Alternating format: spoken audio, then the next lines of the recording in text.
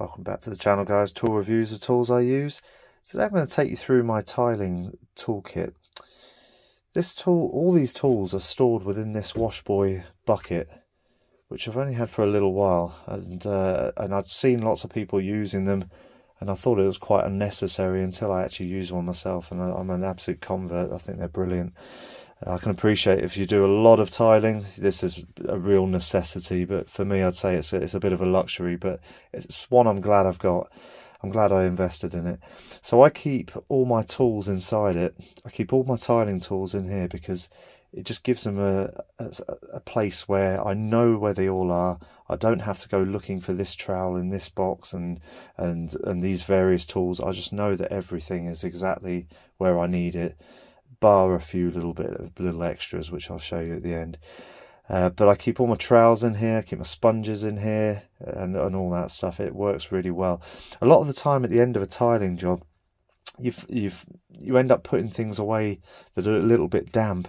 And the good thing about this is because it's a bucket and because it's got a grill at the bottom, it just drips. Any drips or anything like that just go into the bottom. They don't end up rusting the tools or damaging anything. It's a great setup. But anyway, I'll go through the tools that I carry. So I carry a little 4x4mm notch trowel. This one's made by Holtmann. Absolutely love these trowels. Made in Germany. Really nice handles on them. Really good grip. Very, very comfortable. Almost feel like a quality Marshaltown trowel. But yeah, really, really rate these. So I've got that in the 4x4mm, which I use for walls. And I use this one, which is a 10mm, I use on floors. I find it works ideal. There's lots of sizes in between, but for my needs, that's plenty. Keep a couple of grout floats.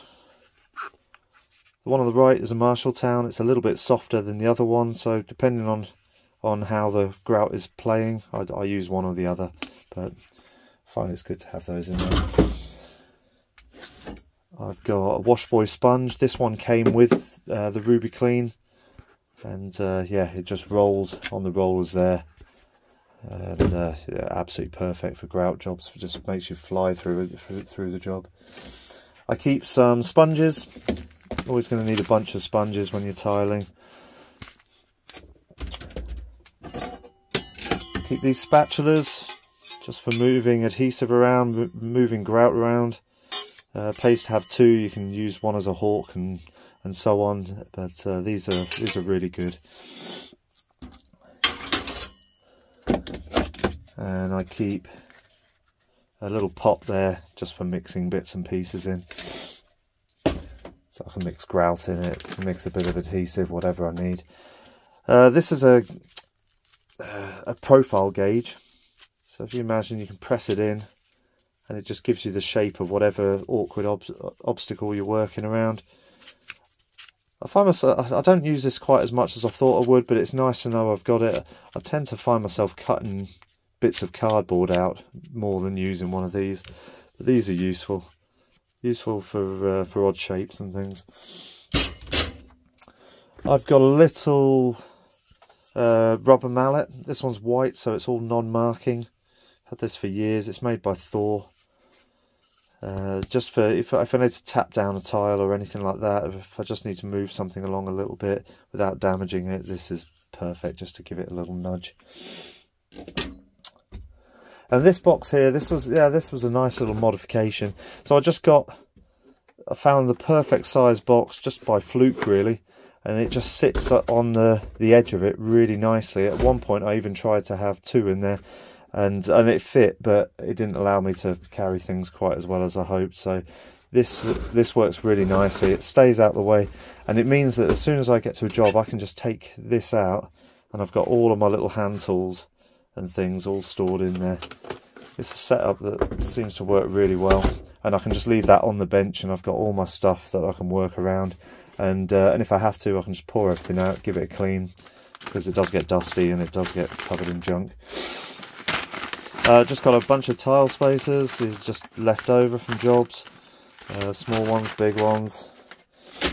And again, I've got a little pot here which I just keep random items in. Yeah, you've got some tile backer, They just hold the tile backing board on, and you just drill through the holes. And you've got little screw cap covers which you tend to use on these sorts of jobs. I've got a tile saw, and I keep a tile file. Keep some nippers or nibblers so you can break bits of tile away. And I found that the spring kept popping out on this, and I see a lot of these design like this in the shops. Terrible design. You lose the spring and they just become a real pain to use. So I just stuck a little bit of Gorilla Glue on each end of it, and now it's never a problem. Works exactly as it's supposed to every time. This was quite a smart little tool. You can make this form any shape you want. If you're going around awkward objects and things and you've got to cut a tile to shape around it, then this is quite a nice little tool for that. And it's also got a little bit you can bolt on. You can screw it onto the end, and that will locate pipe holes and things like that in tiles. But yeah, it's just again, it's a nice little thing to have just in case, because you do get some awkward cuts you have to do. Keep a little set of pliers in here, just for pulling out the little spacers. Sometimes they can get stuck, so it just helps to have a little set of nipping pliers that you can just yank it out with. And I keep some of these carbide sheets, like tile files, which you can just rub the tile on and just shape them a little bit, take edges off them and things. It's quite good to have in there. Keep a little spare set of wheels, little cutting wheels, and I've got a little spare blade there. I've got some scoring tools, just some little scoring tools there for it. And I keep this. I think this was sold actually for rubbing on and using on grout lines and things. I don't tend to use this. I tend to use a little bit of old pipe. It just depends what size spacers I'm using and the tiles that I'm using, but I've got a few little options. So I can use pipe if I need to. I can use that. I can use a little ball end on that. Yeah, just got a few little different options and things. Got quite a few marking tools in here, pencils and things. I've usually got some Chinagraph pencils as well, but what I'm using a lot at the moment is this Holtmann pencil. Absolutely brilliant tool, and I find that the really soft lead that it's got can mark tiles, and even when they're wet and they're being cut, it goes really faint, but you can still see the line just enough to cut what you need. So I'm finding myself using this an awful lot. I'm doing a review on this soon, along with a whole bunch of other mechanical pencils, so check that out. That'll be dropping maybe in the next week or so. That should be a good one. But yeah, pencils, marking tools.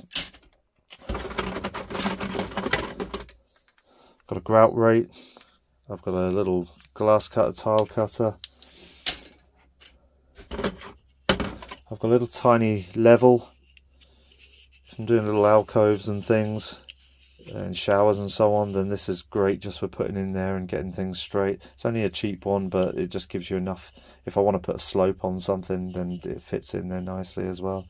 But yeah, it's great. I always try and keep these little spatulas and things, when they come with grouts and adhesives and stuff, that just sometimes you've only got a little bit of space to work, and something like this can just get in where a bigger tool can't, and I can even cut it down if I need to make it fit. So yeah, handy to have in there, takes up no space. The other tools that I sometimes drop in there are things like, I've got a bunch of hole saw bits.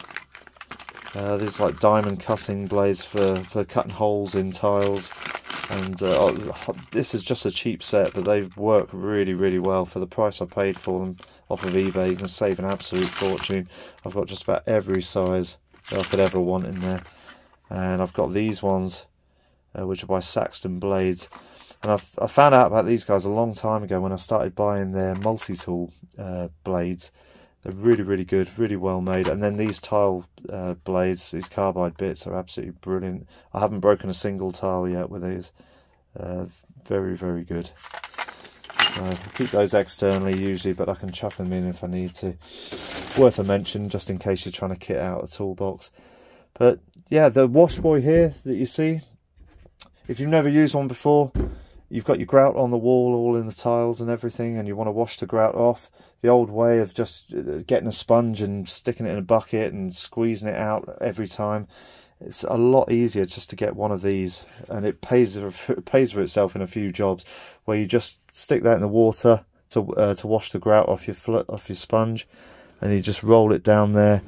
With this particular one, you've got to give it a lot of rolls to really try and get it dry, because yeah, if you don't, then you end up with a whole mess on your wall.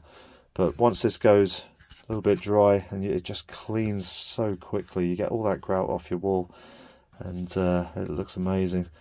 It was only cheap, didn't set me back much at all, and like I say, it pays for itself in no time. So yeah, hope you've enjoyed this video. Hope if you're kitting anything out, you've got any questions about tile tools or any other tools, please check out my other videos. Drop a comment below as well. I always enjoy chatting to you guys, and I'll see you next time. Like and subscribe, and all the best.